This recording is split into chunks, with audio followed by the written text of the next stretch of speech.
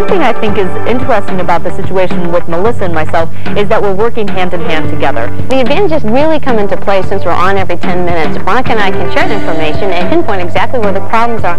Melissa and I usually chat first thing in the morning, and we just kind of get an idea of what the forecast is holding and how that might affect traffic patterns. So we're kind of getting a double dose of making sure that we have the most accurate information. Weather and traffic on the 10s, together, weekdays on News 10 Good Morning. Come to